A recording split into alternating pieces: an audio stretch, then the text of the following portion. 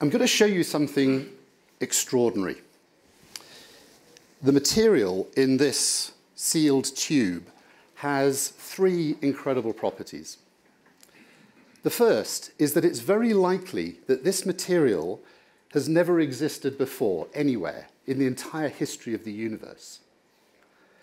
The reason is that the number of ways of bringing atoms together to make new molecules, new materials, is literally astronomical. The second interesting property of this material is that it functions as an electrolyte for a lithium-ion battery, but it uses 70% less of the increasingly scarce lithium and replaces it with sodium. Now, sodium is a widely available element. So we have been partnering with the Pacific Northwest National Laboratory in the United States to synthesize this material and to turn it into test batteries. And here you see one of our collaborators building one of these batteries. And here you see some of the batteries under test.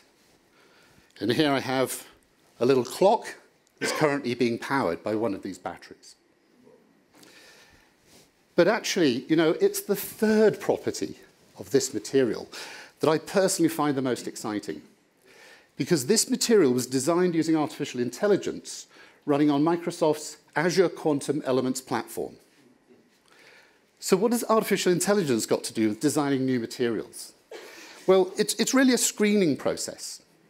So we started with a large number of potential materials, candidate materials. These are created at random, if you like, on the computer. And then we screened them through a series of stages, all of which are empowered by artificial intelligence. Now, this is a fairly traditional approach, but what artificial intelligence brings is a massive acceleration. So we were able to accelerate this process by a factor of 1,500. And what that means is we can start with a much larger candidate pool. Instead of starting with tens of thousands, we were able to start with over 32 million candidate materials, discover that 500,000 are stable, and eventually narrow it down to the one material, that's the battery electrolyte you've just seen. Now, this is extraordinary, but it's really just the beginning. For example, I said we started with these 32 million materials that are generated at random, but in some work that we published just a few weeks ago called MatterGen, and this was mentioned earlier in the fireside chat, we were able to generate materials not at random, but targeted for specific applications, materials that have desired properties. So if you think about that, it means that instead of exploring 32 million random materials, we could start with 32 million materials that are already targeted to have roughly the kinds of properties that we're looking for. And that represents a further massive acceleration in our ability to explore that huge space of possible molecules and materials. So what you see here is a thing called a diffusion model that might be used to generate images, for example, but here it's generating a new crystal. But here you see MatterGen generating different crystals having different desired physical properties. Now, it's not just the design of new materials that's being transformed by artificial intelligence. So tragically, every year, over 1.3 million people die from tuberculosis. Now, there are, of course, drugs and antibiotics to treat TB, but the bacterium is becoming increasingly resistant to those drugs. So we've been partnering with the Global Health Drug Discovery Institute to use our AI technology to help design new molecules to target TB. And we were delighted to announce last night that we found some new candidate materials that look extremely interesting. And let me just show you a little bit about how this works. So this uses a technology called MatterGen. It's a sophisticated artificial intelligence model that can generate molecules, but it can take a candidate molecule as input. So it takes a molecule as input and can optimize it and produce a better molecule as the output. So what you see here is a starting candidate molecule, and that blue bar represents a measurement of how much of that molecule you need to achieve a certain level of efficacy.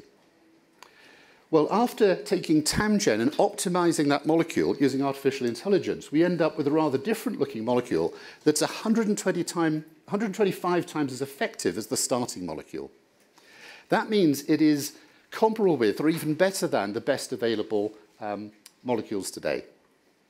So we're hugely excited by this, and we're continuing to work with Giddy to refine and optimize these molecules, and we hope one day to take these forward to trial.